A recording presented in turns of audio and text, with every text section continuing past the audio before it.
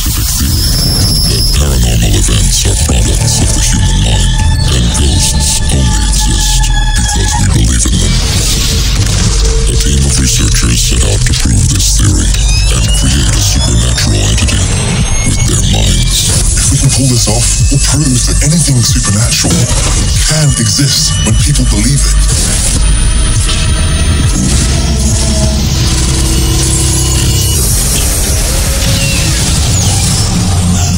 Was a success.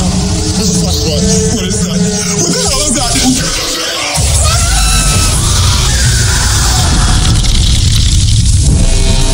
What happened to her?